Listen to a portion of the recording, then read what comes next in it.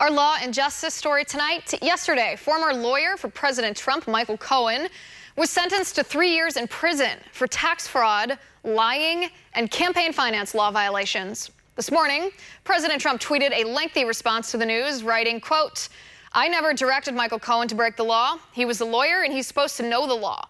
It's called advice of counsel, and a lawyer has great liability if a mistake is made. That's why they get paid. Despite that, many campaign finance lawyers have strongly stated that I did nothing wrong with respect to campaign finance laws, if they even apply, because this was not campaign finance. Cohen was guilty on many charges unrelated to me, but he pled to 2 campaign charges which were not criminal, and of which he probably was not guilty even on a civil basis. Those charges were just agreed to by him in order to embarrass the president and get a much reduced prison sentence, which he did, including the fact that his family was temporarily let off the hook. As a lawyer, Michael has great liability to me." With me now to break this down, member of the Trump 2020 Advisory Board, Steve Rogers. Steve, good to see you. Oh, good to see you. Thank you.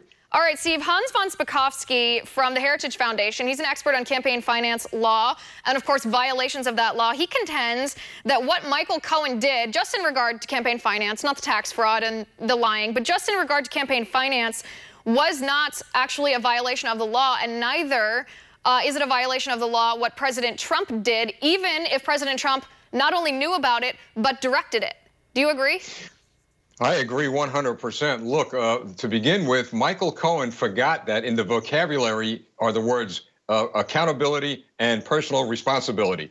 So whether he did or did it, the fact of the matter is President Trump has absolutely nothing to do with this. That's number one. Number two, back in 2008, Senator John Edwards ran for the Democratic nomination for president. John Edwards was charged with pretty much the same thing they charged Michael Cohen with. It went to court and it was thrown out of court. Why? Because there were no violations of the federal finance laws. So there's been a precedent already set. What Michael Cohen did was try to get himself out of a jam by lying to the investigators. Now he's got himself in more hot water, and ironically, he may have pleaded guilty to a crime that doesn't exist. Right. Well, that's certainly what it seems. If you break this down, if you break down whether it was an in-kind contribution or whether they failed to report it, thus making it a violation of campaign finance law, it doesn't seem that it matches up with the elements of that particular crime. So the U.S. attorney that's prosecuting this, who's asserting that these were illegal corporate contributions to the Trump campaign, he says that's because they were made with, quote, the intent to influence the 2016 presidential election. But that in and of itself is not enough if you look at federal code. If you look at the Federal Election Committee or federal election laws here, it says specifically that campaign-related expenses do not include any expenditures used to fulfill any commitment, obligation, or expense of a person that would exist irrespective of the candidate's election campaign. I think it would be naive of us to think that President Trump hadn't engaged in hush money payments for reasons, maybe affairs, maybe other reasons before in his life because of his stature and his powerful positions.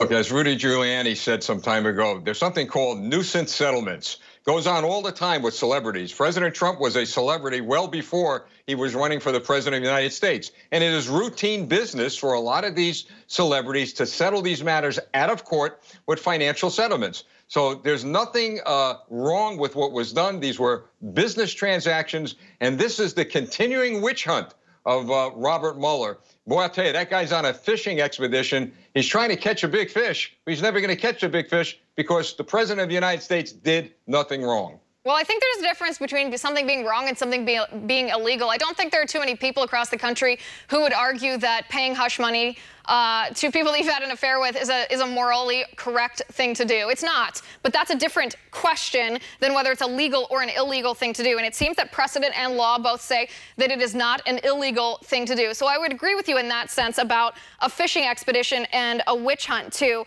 The other element of this is if what Robert Mueller and New York, the Southern District of New York prosecutors are arguing is true, that this is a violation of campaign finance law to engage in paying off people to be quiet so as not to damage your reputation. If that is a violation of campaign finance laws, and there are many, many, many members of Congress who are also guilty of this.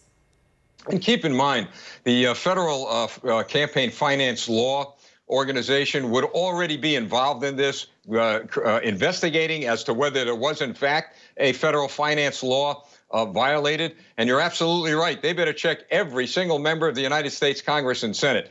The fact of the matter is Michael Cohen got into trouble. He tried to blame President Trump. He is responsible for his actions. Michael Cohen has to man up. He's accountable and responsible for his actions, not the president of the United States. Right. And like Trump or dislike Trump, you got to look at the law when you're coming after someone or when someone's being targeted. You must look at the law and treat people equally, or else our system of justice is not a system of justice. It is injustice. Steve, thanks for being on the show. I appreciate it. On that note, we're going to turn to another story, our underreported story.